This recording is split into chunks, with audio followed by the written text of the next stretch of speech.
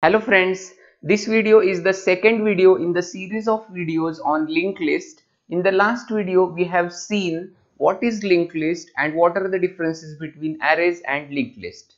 So in this video let's see how to create a linked list, the code for creating the linked list. So for creating a linked list we first define a structure and the name of the structure is node. Okay. So inside the structure there are two elements, data and the next pointer, which holds the address of the next node in the linked list.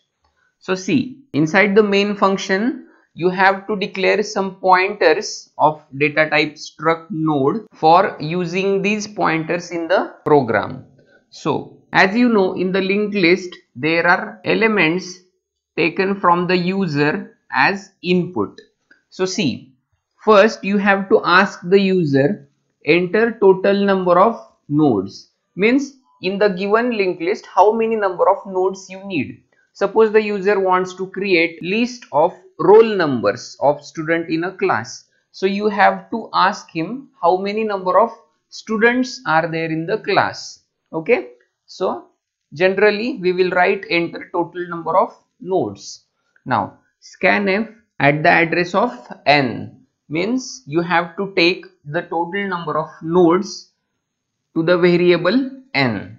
Okay, now printf node number %d, and that is I. So what is I? See, you have to start it from the first node, so I will be declared as 1. Okay, I will start from 1 because this is the statement to take the first node. Okay, first node in the linked list. So see, scanf %d at the address of element, means the variable element will take that user input, will take that element. So now for the first node in the linked list you have to create that single node separately. You should not take it in the for loop, you should write that separately, and for all other nodes in the linked list you have to write the for loop. Okay, this is my method. So first take the initial node. So see, the first element is entered. Suppose for example the first element entered is 5. Okay, and the total number of elements are 4. Okay, so n is 4 and the first element entered is 5. So now temp equal to struct node star malloc size of struct node. So we will start at the end here. See, struct node is the structure here. This is now one data type. Okay, so size of that data type. So see here, how much size for integer? For integer it needs 4 bytes. In the modern compilers it takes 4 bytes for integer. And struct node star next, and for this pointer it takes 8 bytes. Okay, so for a pointer in a 32-bit compiler, pointer takes 4 bytes, and in a 64-bit compiler pointer takes 8 bytes. Okay, see, pointer takes 8 bytes for a 64-bit compiler. So we will assume the program is running on a 64-bit compiler, so it takes 8 bytes, right? So here the size of struct node, that size will be 4 plus 8, 12 bytes. So 12 bytes size is calculated of this data type, and with using this malloc function, by this function this size is allocated in the memory. Okay, means the node is created in the memory of that size and the memory is allocated to that node. Okay, now what is struct node star? So as you can see, this temp is a pointer to the data type struct node, to this structure. This is a pointer, so this node is assigned a pointer temp. Okay, but to make temp to point to this node you have to typecast this node, means you have to create an element of type pointer. So this is typecasting. Okay, so a pointer of data type struct node is created by using this and is assigned to temp. Okay, means now temp will point to this node, temp. Okay, so in short, temp will be the variable pointing to the node of data type struct node. Okay, I'll give you an example, a simple example for explaining this. So suppose integer a equal to 3 and character c. Okay, so if you want to assign a to C, you have to typecast A in character, right? So here it is character. I'll write it here again, C equal to char and A. So see, this is the statement. So A is typecasted into character because the data type of C is character. So typecast A to character data type. In the same way, what is the data type of temp? It is a struct node. So we typecast this memory into struct node data type, and because this temp is a pointer, we are typecasting it into a pointer data type. Okay, temp is a variable pointing to a node of data type struct node. Okay, so this is the meaning. Now let's assign elements to the node. So temp points data equal to element, means the first place is of data. So let's assign the data. So the data first is 5, element is 5, so element is assigned to data, so that is 5. So this is data and the next pointer. Data and the next pointer are the two elements. So temp points next equal to null. So this is null. Okay, means it does not point to any node. So that is null. Okay, this does not hold any address, so that points to null, right? And p equal to temp. So see, as this is a temporary variable, now we will make pointer p to point to this node, because this temp variable is going to hold some other addresses further in the linked list. So we are assigning a permanent pointer p to this node so that the pointer temp is free to take other addresses, right? So now this is the creation of first node. This is the creation of first node.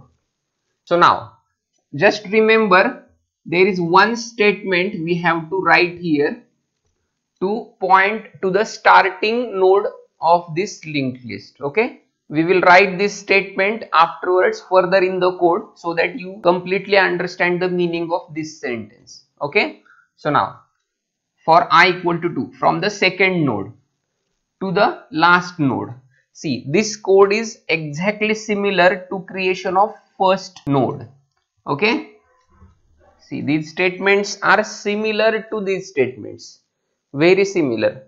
These three statements are similar to these three statements, and the first two statements are similar to these two statements. Means these 5 sentences are similar because the input taking procedure and the creation of node procedure is same. Okay, so the second node, for example, the second element is 6. So take that element, create temporary node. So let's create temporary node, the second node. So assign that element to that place. So the element is 6. This is the data, and the next pointer becomes null. Okay, see, null is assigned to the next pointer, means there is no address here, means you can write null here as well.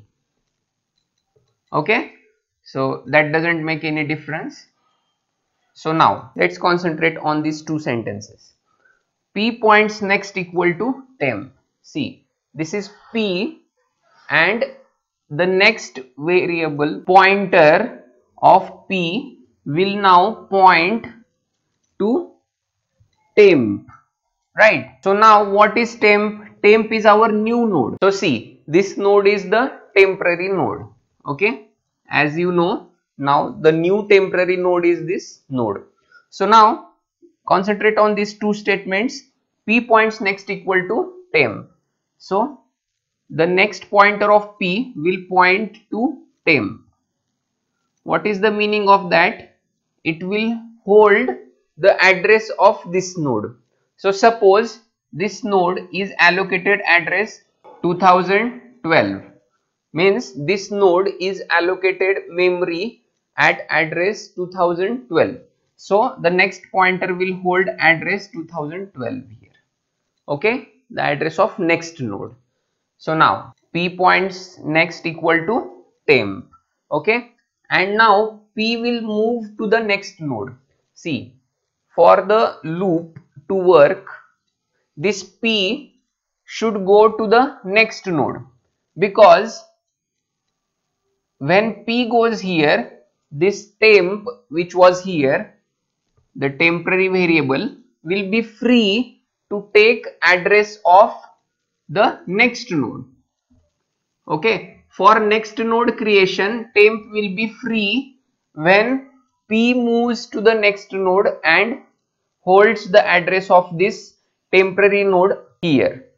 Now P holds the address of this temporary node, so temp variable is free to take the address of next node further in the linked list. Okay, now before all this, you have to remember you are losing something here. So what was the current state? Temp was pointing to this node and P is pointing to this node. P points next equal to temp. Now in this statement, P is equal to P points next, this statement, P moved on to the next node. So when it moved on to the next node, we lost the address of this node. This node address is lost now. Okay, so for holding the address of the starting node, which is very important to traverse the node, so you have to always hold the address of the starting node. That statement should be here. Whenever you create this single node, this starting node, separately you have to make a pointer start, hold the address of that starting node. Okay, see, this is the starting node which we had created here. So I assigned the address of that starting node to the start variable. Okay, let's declare it here.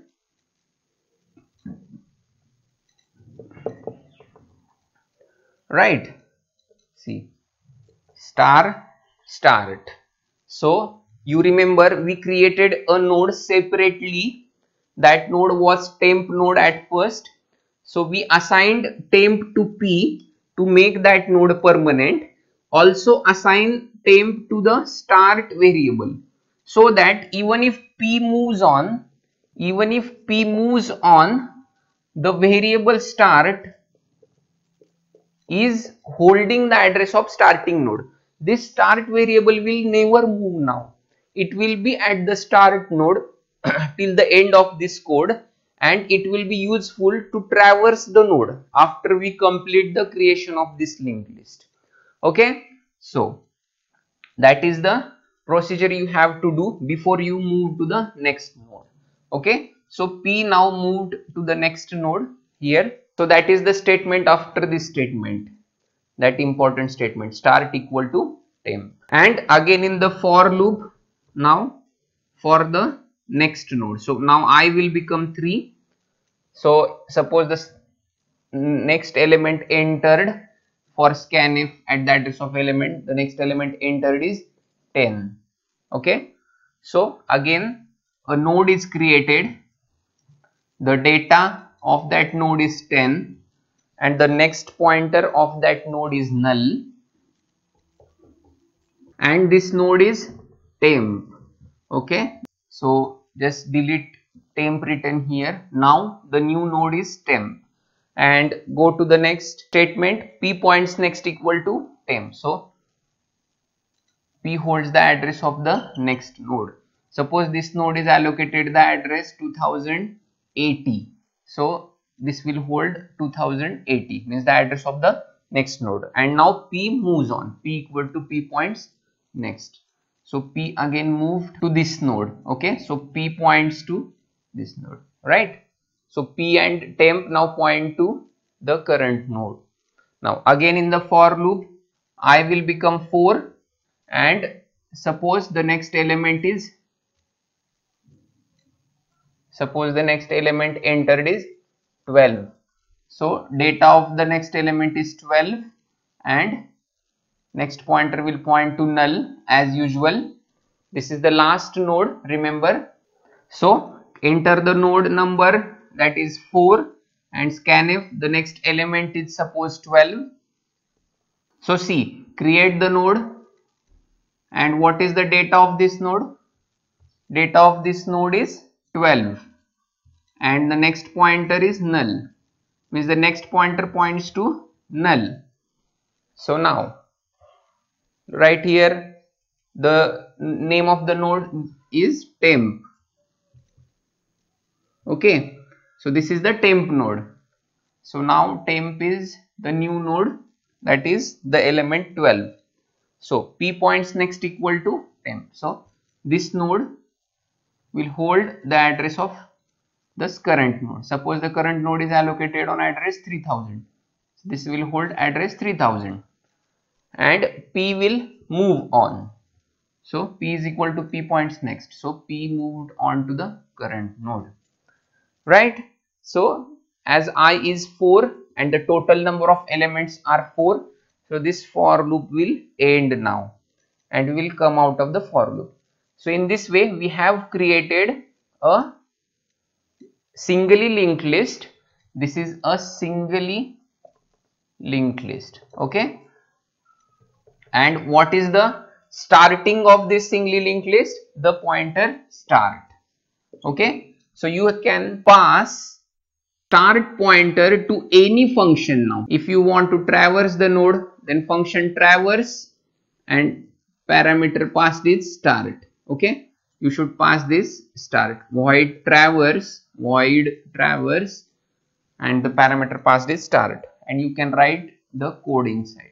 Okay, so we are going to see the code for traversing the linked list in the next video of this series. Hey friends, please subscribe to my channel as I post algorithm videos every day. And if you want a video on any particular topic, then please mention in the comment below. Thank you.